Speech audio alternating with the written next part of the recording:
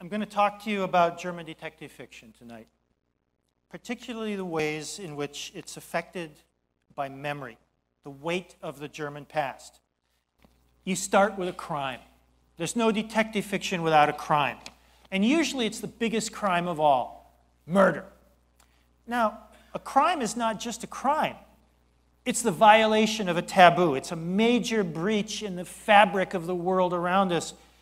It puts our whole world out of whack. So we've got a crime.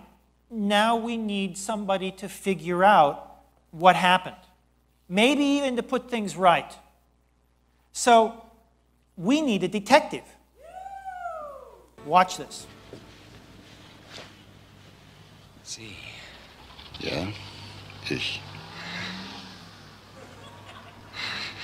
So he says, you. And he says, yeah, me.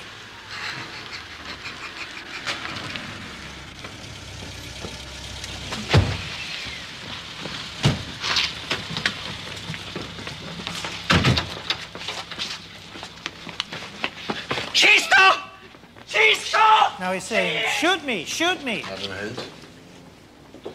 Ist hier nochmal alles gut gegangen? Once again, everything turned out okay. This is probably the most violent clip in the entire series. But look what happened, or didn't happen. Derek looks like your grandfather. He looks older than my grandfather. He does have a gun, although how many of you actually saw it? It's only on screen for a little bit, and it's this little tiny gun. Nobody gets shot. There aren't even any snarky comments. Well, that went well again. Derek is not this. Derek is your grandfather.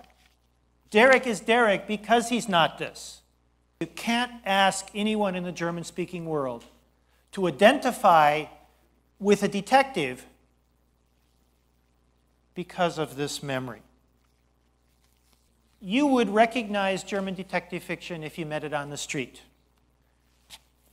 We find the same thirst for justice, the same fear of crime, the same use of rational detection to find the truth that we find in all detective fictions.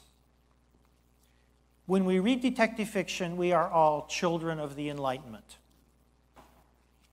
And yet, just as clearly, there are some specific differences in German detective fiction. There's the omnipresence of a terrible past filled with the worst injustices imaginable, and a burning desire to make up for this past, a fierce determination that it should not be allowed to happen again.